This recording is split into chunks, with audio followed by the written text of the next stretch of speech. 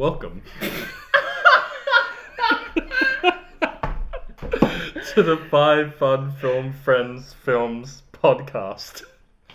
I'm Isaac. Did that take a week to plan?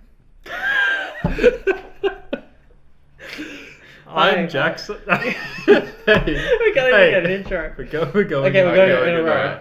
Alright. I'm Isaac. I'm Jackson.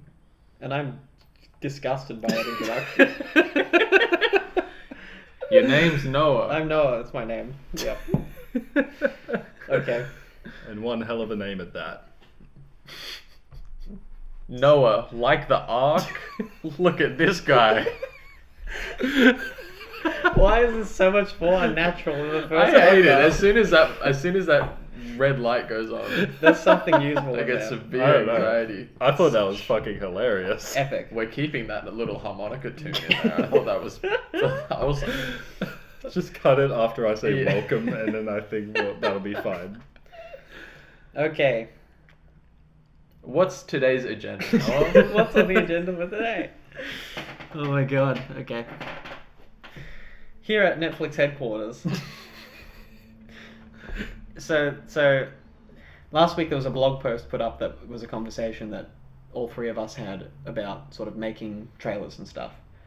And we said that we would discuss how Flesh and Ivory got made, which was Isaac and Jackson's sort of film. Isaac wrote and directed it. Jackson produced it. I did some script stuff. Yeah, Noah was a script supervisor and continuity, and had some input on. We ended up crediting you as it was assistant writer. Something like that. It was something like that. Noah had some great input on the story, and Jackson and I thought it was more than worthwhile to give him story credit. Yeah. Yeah. Okay, cool. So, I have questions that are very basic. We might have answers. We might have we'll find out. We might not. We'll see how we Depending. go. So, Isaac, what was the initial impulse for writing a script, period? Why did you start writing a short? What was the reason? Well, the reason is very uninspired. It was because I had an assignment deadline. Yep, That's the actual reason. that's right. It's been a lot of my reasons. Yeah. So in second year film school, I was in a class called Scriptwriting 2, and the project was to write a short film. The script had to be 15 pages or less, which equates to, through their logic, is 15 minutes or less, because there's the general rule that we get told in film school, which is it's a minute per page. Obviously this varies. And so I was struggling to come up with an idea for the story, and I met with an old friend from high school who told me about a dream that he had when he was in high school. And the dream was that he went on a date, and he came into school the next day, and he said that he really liked the girl that he went on the date with. And we had a good laugh about it because we thought that was just a funny idea. And I asked him, I said, oh, I have this assignment deadline coming up. I'm really blanking for plot ideas. Is there any, do I have your blessing to take this basic general idea and I'll put some sort of my spin on it? And he said, absolutely. Because it was just, we were just reminiscing about something that we thought was funny in high school. At McDonald's at about 11 p.m. eating $2 cheeseburgers. And the first draft of Attraction got a 15 out of 100 because it was 3 days late, and because the lecturer really didn't like how it was formatted, and it probably was formatted shockingly. Do you mean formatted as in just like the technicalities of the script, or like the actual structure of the story? In terms of structure of the story was fine. The technicalities of the script. Okay. So direction, action paragraphs were half a page long, because I thought, wow, if the more details I put into this, Yeah. what a poetic writer I am, which is not Nope. how I write anymore. Yeah, That's yeah. all I'll say. That's where I decided to come up with the idea. Cool. And so so how long was the period from when you started writing the film Yep. to Jackson became attached before it was done, right? But like, Yes. we'll go back to that later. But how long did it actually take you to write the whole thing? the whole thing. So there was in total somewhere between, it's debatable whether particular drafts were official drafts or just minor changes, but there was 20-ish drafts from the first half, I'm going to say around April in 2018, and then we started shooting around, it was August or October. No, did we shoot in the first half of the year? Yes, we did.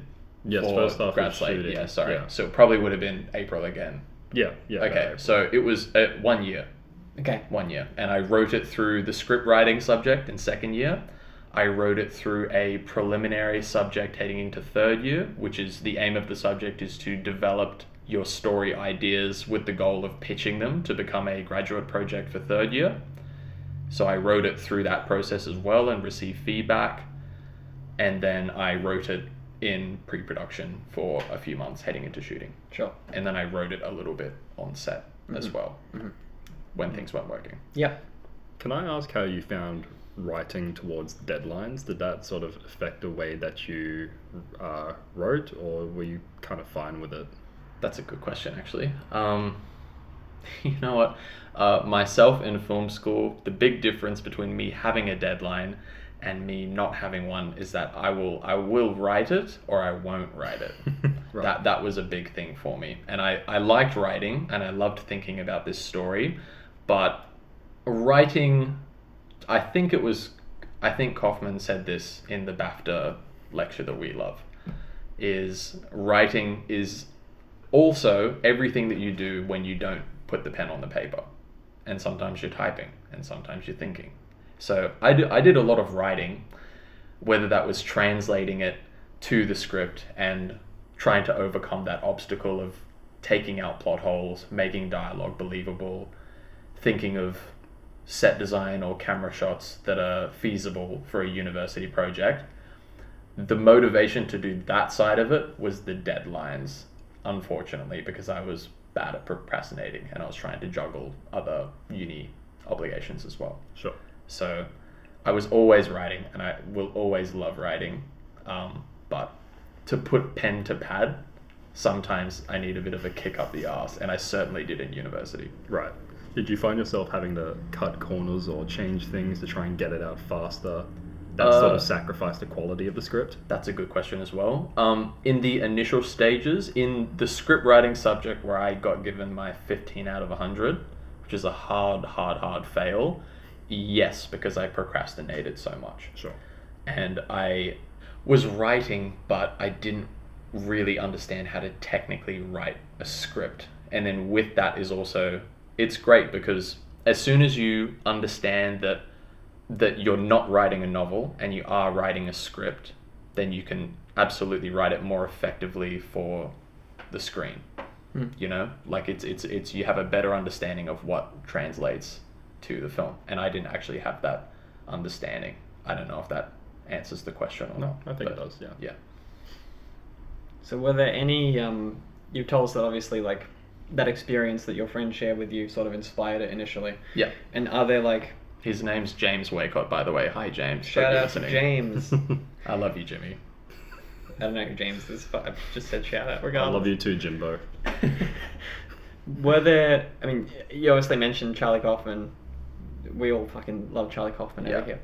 But are there like, were there any films, filmmakers, pieces of literature, anything, any like artistic influences, like that were conscious influences, I would say, on the script? That is an excellent question. There definitely was, whether I can think of it right now. In third year, Noah and I, you can't see this, but Noah, Jackson and I are all smirking right now because they know damn well in the second year and third year university, I had just seen Eternal Sunshine of the Spotless Mind for the first time, and I was very obsessed with it. And I loved everything from Michel Gondry's dreamy direction to Kaufman's analysis of character and the philosophy of making every character act like they're the main character in a script. These were fresh ideas to me, so it was blowing my mind. And every time I wanted to write, I wanted to do something that emulated that. What other influences? It's just other Kaufman films. Would you say? If I'm being really honest, if at the if time, you're- I was a fanatic. Hey, yeah, if you're gonna that's have the if you're gonna brutal have honest. if you're gonna have one influence on your writing in terms of like movie making and Yeah. shit, Charlie Kaufman's a pretty bloody good pick in terms Absolutely. of like only one writing you like. It's like Yeah. if that's the only one you like, oh, like that one was really influential. Yeah. It's like, Well, it was interesting because when I started writing the script, I hadn't seen Eternal Sunshine yet. And so my influence was I had a basic understanding of how to shoot a dialogue scene and how to shoot, how to basically structure a scene in Sure. terms of filmmaking. And these would have come from my previous influences, which I guess I can credit, obviously, Nolan. I can credit Fincher, all of the basic ones, Tarantino.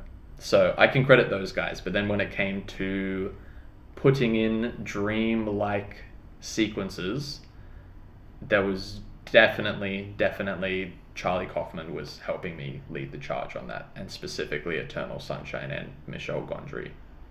gotcha.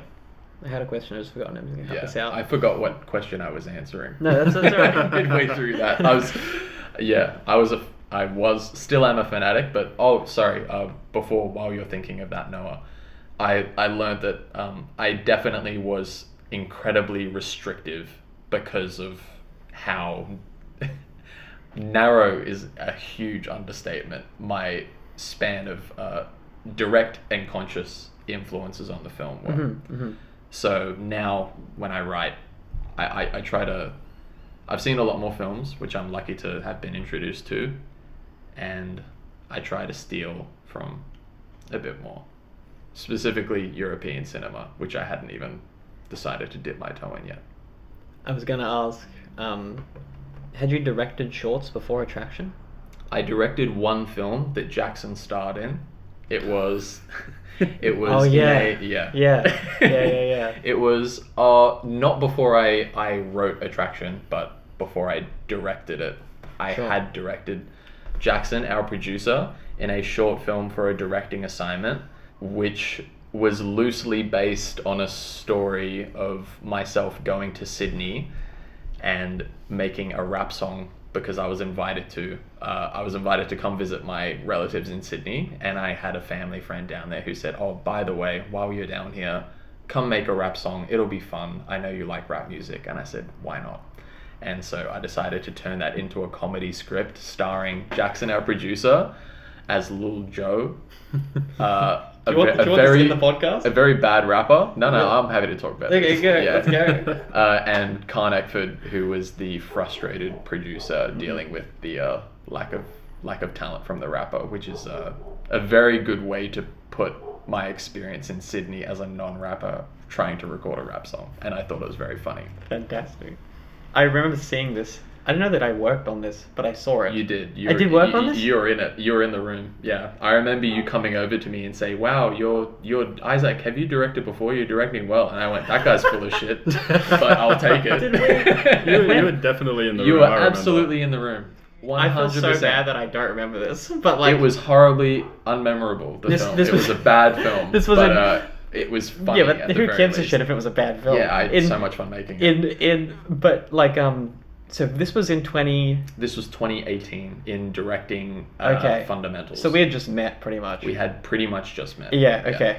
Yeah, this might have been around the time when was all. It's worth mentioning as well. All three of us were interns on the Commonwealth Games Yes. together. So we had a couple of weeks where I know you guys knew each other pretty well before the Commonwealth Games, but Yeah. I think I snuck my way into this little Yeah. friendship love triangle we got going We on were- the Commonwealth Games because we spent so much time with each other and lived together for 2.5 weeks. I don't know if we want to go into this or not. Just quickly. Oh, we can move on, but yeah, all of us We were- knew each other through this as well, and it was We were around renting. the same kind of time. Yeah, we had I to think- rent a well, place near there. How I actually first talked to you was we went to, if you remember, Yeah. we were going to an information event heading into being interns for the Commonwealth Games, and it was on the Gold Coast.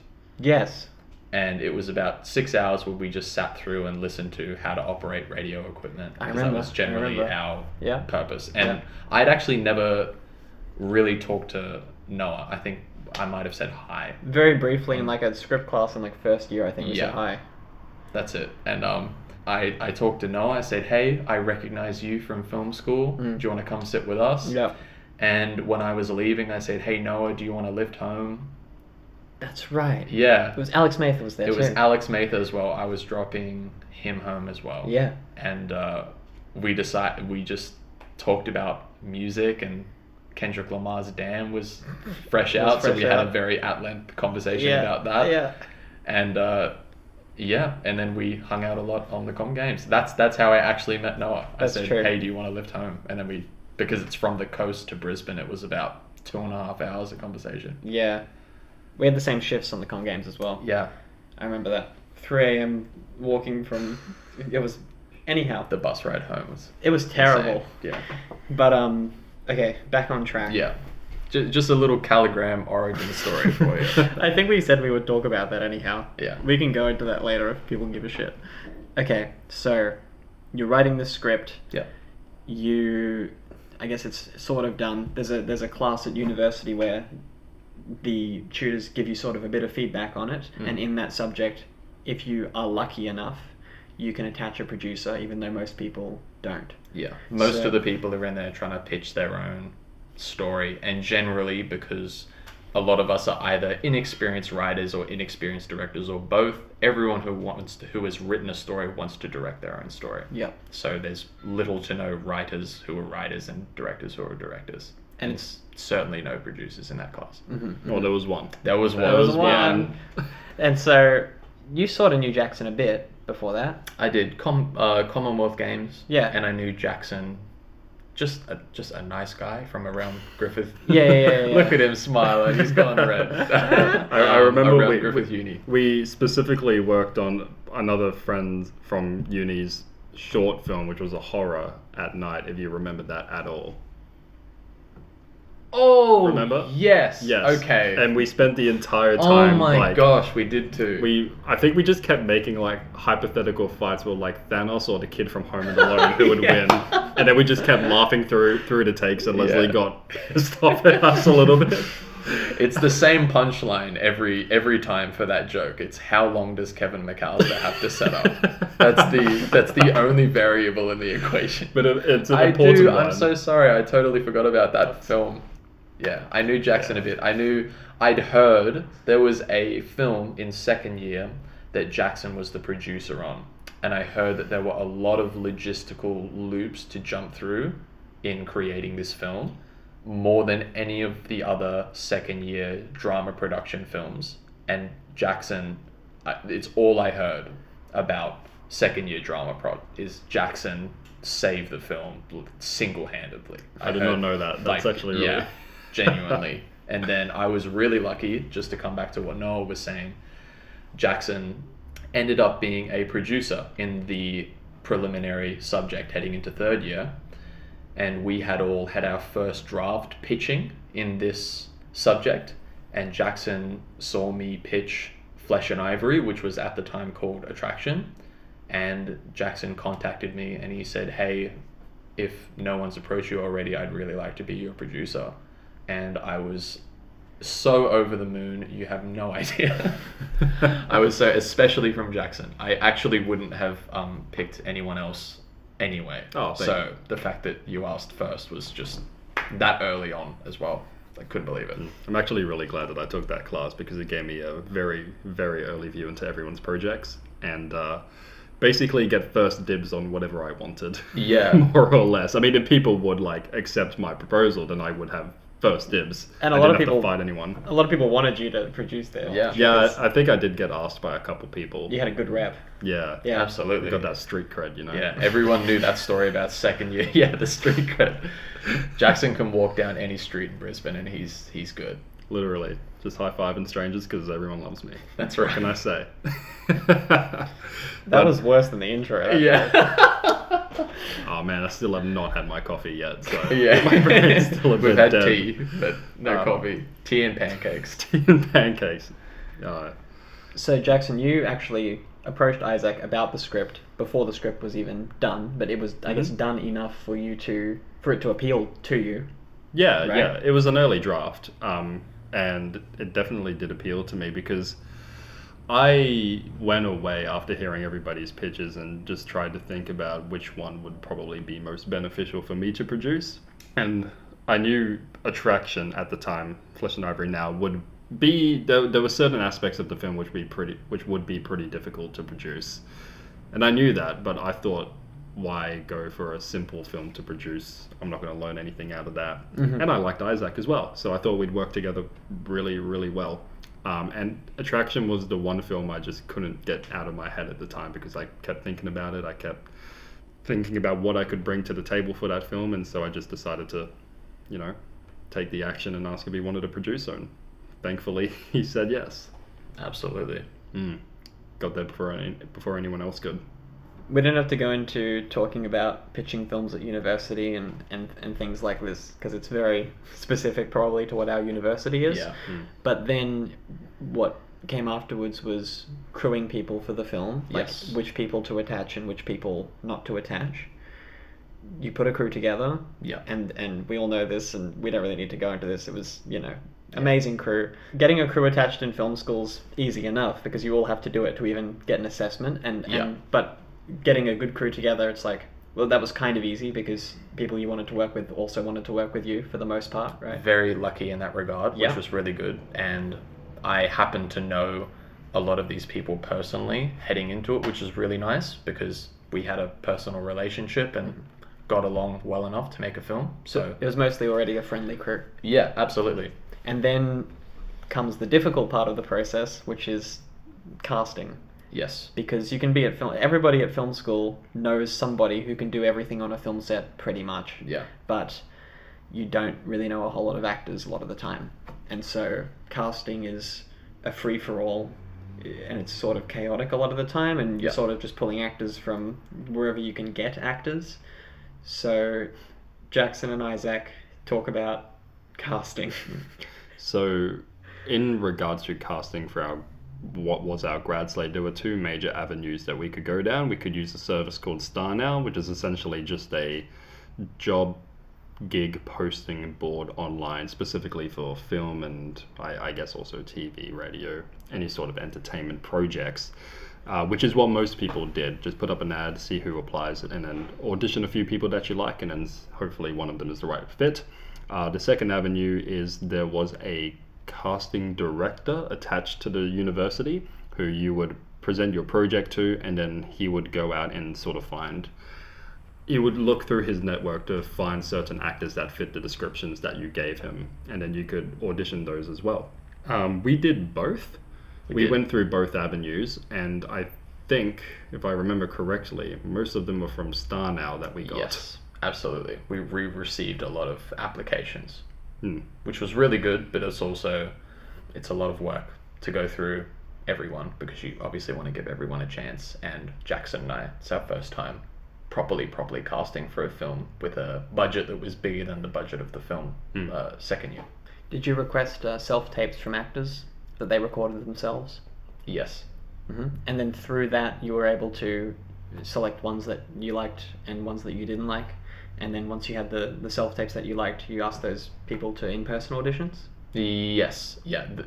The ones that we liked the most, which is at the same time as well, it's worth mentioning, where while doing this, juggling 3 other university subjects, so we're accepting auditions between classes on university campus. We tried to see everyone that we could, everyone that we thought was at least had some experience or had a really good self-tape, or both. And classes don't allocate any time for you to audition anybody, so you just have to use your own time whenever just you figure can. it out. Yeah. Correct. Exactly. And I had a part-time job at Nando's. I know, Jackson, you had a job at the time, I'm pretty sure. Oh yeah. It was tough, but we got there. Yes, we did. We had to basically book a room out in the university, just set up some tables and chairs, and let the people know where to find the audition room. A few of them got lost. Most of them made their way. That's it. Very understandable. University campus classrooms are not easy to find if it's your first time on campus. It can be a bloody maze. So for the self-tapes of people recording themselves, did you give them sections of scenes, like a page of scene, not the whole scene or something like that, or the whole scene? Oh, we mostly. I think we gave them the whole scene, yeah, right? because That's very it's smart. it's also Yeah. it's a short film, so a whole scene in, I believe our film had 8 or 9 scenes. I can't quite forget. Wasn't a lot, yeah. Yeah, so 8 or 9 scenes spread out across 15 to 20 pages. And when you Each sent... scene was 2 or 3 pages at the longest. Okay, Yeah. gotcha. And when you sent the scenes, did you send any notes to the actors, like directorial notes to say, like, here's how I want the scene performed, or any direction? We would have loved to, but there was too many online applications Yeah. to direct every single one. We just believe that if we hope that the pitch document that we put out was enough direction Sure. for such a big call out. So that was, the pitch document was part of the ad? Yes. Okay, so you thought through that's enough direction for them to know how to perform the Yeah, scene? and we Okay. wrote character profiles. So we figured okay. if we can get a decent performance off their first attempt, then we'll direct in auditions, which is what we did. We ran through 4 or 5 takes with each actor, Right. asked them how they felt about the character, if they had any ideas to contribute, which was a big one. So you gave them what you felt was, like, appropriate context for them to deliver a performance? Yes, for the self-tape, as much as we could without over, personalizing it too much. Sure. Purely just on time and too many applications. Yeah. And then you brought people in person for auditions? Yes. And okay, we're not going to go through every single actor. We'll just go through Joel, who's the lead. Yeah. So tell us the story of Joel's audition. So, you know what, Jackson? You can tell this one. Actually, I And- like how you tell it. And work into this why he was cast, obviously. Yeah. Why he was cast. Yeah. There's plenty of reasons why he was cast. So Yeah. we saw Joel apply for the ad. We liked him. We liked it. He gave a self-tape, didn't he? I believe he did. Yeah, I believe he did. And we liked what we saw, of course, so we invited him to come to the campus to audition in person. When the day came, we had the room set up, and unfortunately, because of he was coming from quite a distance away, there was traffic, and the university is a bit of a maze to go around. He was a bit late, which he was extremely apologetic for. And we could see 5 that minutes tops for clarification. it was nothing. Maximum So 5 minutes late. really not even late. Really barely late for an audition. Yeah. That's on time for me. So. Yeah. And he was extremely apologetic, and we can see that he was very sincere.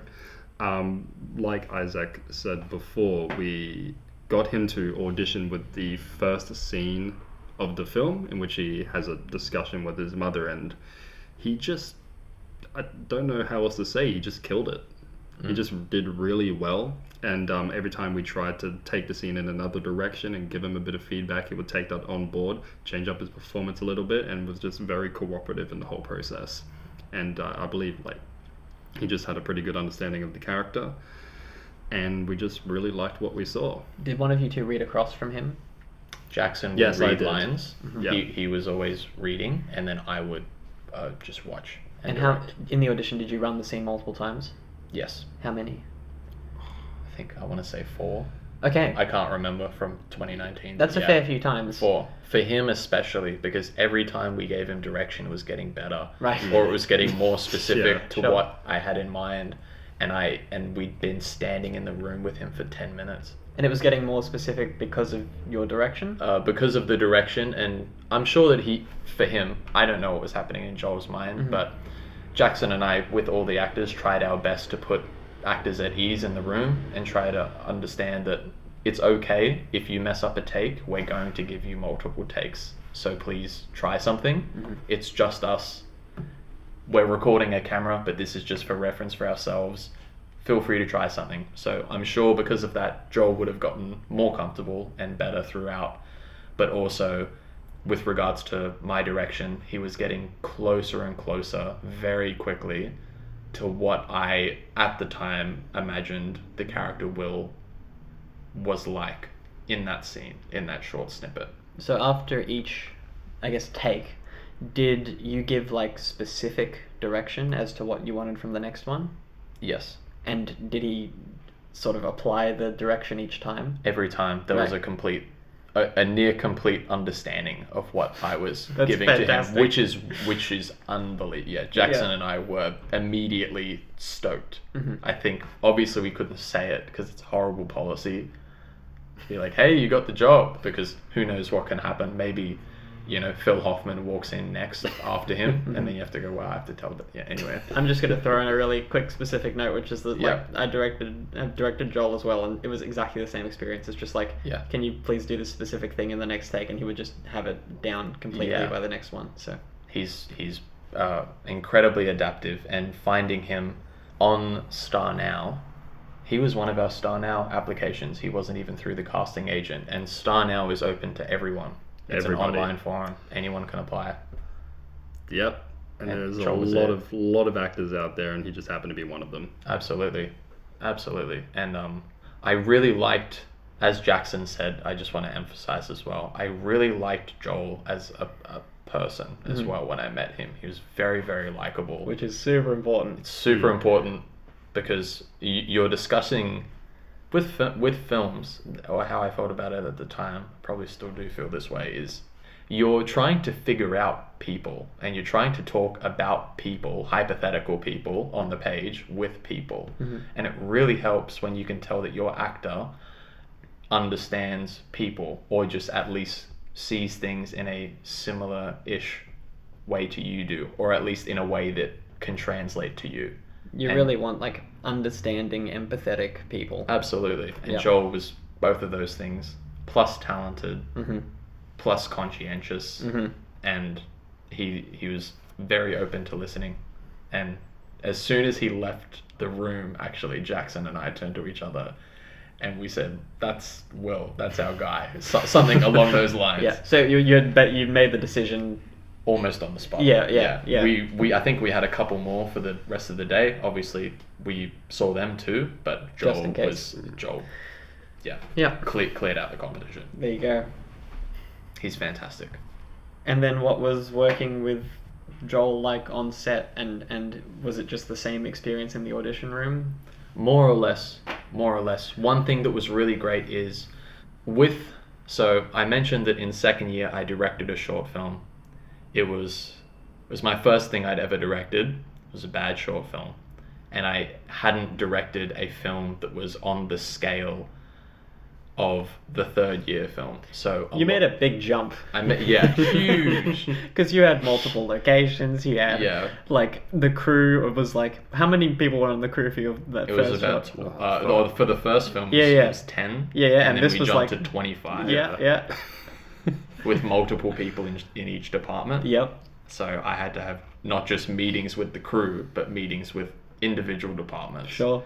So a lot of, and I'm bringing this back to Joel, but at the time I was figuring out, okay, how am I going to, as a director, coordinate this with the lighting team, with production, with my cinematographer, Angus Williams, who I was very lucky, is incredibly talented. So he made my job very easy because we planned ahead and we knew what we were going to do heading on. But execution is still tough when you're shooting on a schedule. You need to get things done.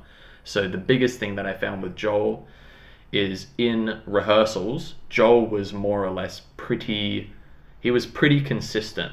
And as a first time serious writer, I believe that I got out of him most of what I think I would see on the day in rehearsals, because I understand my story. I don't think I was experienced enough as a director to get much more out of it, or to see much more. Joel would have new ideas on the day when we were shooting, so that was excellent. But more or less, the greatest thing with him was he was incredibly consistent, and almost all of the takes that he was in were printable, which was great because at the time you're juggling camera movement, you're juggling blocking, sound. You know, it's great to know that you have one near constant in the equation, which was Joel. So he had ideas on the day, but he was just, the man didn't miss, more or less. Joel don't miss. Yeah. Joel don't miss. Throwing in a quick note about doing continuity on the film. Joel was doing continuity for me, so I have to go in like between takes and pour up a glass of water that was drank so that the takes match, so you can edit the film properly. Or for example, Joel was like fixing curtains behind him because he had to like get up and sit down between takes, so he would like rearrange the furniture behind him. It was insane. And he was like, "Yeah, was that just there?" And I was like, "Yeah, mate, don't worry about it. Sit down and worry about your performance." He's like, "Nah, I'm good." Like, Yeah. Joel, luckily enough, we did a couple of weeks of rehearsals, and Joel is in every scene in the film, and we had rehearsals with every actor, so Joel was in multiple rehearsals a week with every actor. So heading into it, Joel knew pretty much exactly what we were shooting for and what we were going to try and get from him while juggling these other things. So I'm sure he would have the confidence to worry about continuity. And well, a lot of the time it's rare to have someone who's so aware of every other department. So not at all to take away credit from Joel. He was prepared, and he also looked out for everyone. He made Noah's job easier. He made Jackson's job easier. My job, for sure, easier. It's brilliant. Do you like to be friends with the actors that you work with? I don't have to be, but it helps. For sure. I don't, when I audition, I don't go, hey, what kind of music do you like? We should, Yes. You know what I mean? Like, Yeah, I know what you mean. It's fine. If we're not friends, it's okay. Yeah. I'm not making this sound. I was about to say, I'm not making films to make friends, which sounds like Okay. F you. That's a horrible way to put it, but I'm making films because I love telling stories and I love the collaborative process. I'm not trying to get people to like me or make friends. I gave you a very bad layup to a That's question. okay. Obviously, it's a very awkward, strange question to sort of ask. Yeah. But the reason I ask it is because when you're making, I feel like anytime I've made a film, when I know the crew and they're friends of mine, I find that the film moves much more smoothly than if that's not the case. And I feel like actors on set are often, at least in film school, are sort of exiled from the crew in a sense. And they can tell they're walking into an environment where everybody already knows each other. So they're like the new presence in the room, and they don't want to impede on the already formed friendship. Most actors who seem to come to set seem really standoffish from crew. Was that your experience on Attraction? A little bit. With it was more so with some cast members than others. Sure. And obviously it's difficult because you have to, being in a rehearsal room where it's just me and the actors is one thing, but getting an actor, we have a few emotional scenes in the film, and acting in a room with your director and acting in a room with 25 crew members, it's two totally different things, and it can affect performance as well. So that's another thing I think would be how being friends with your cast helps. That's definitely a big one. It's just, I really want everyone to feel like they're comfortable on the set. Yeah.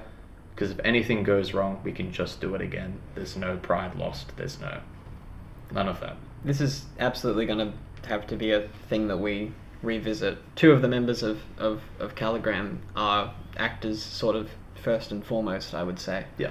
And so there's going to be multiple conversations about acting and actors, and we'll talk to them in front of them, to them, to sort of flesh this out a little bit more. And it will be great to hear their side of the story, I think. Absolutely. So Taylor Glockner and Jack T. Murphy.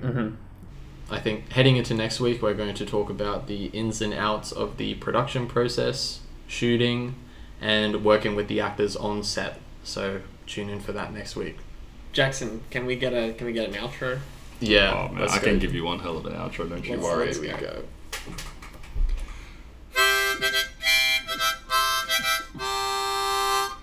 Good afternoon, good evening, and good night.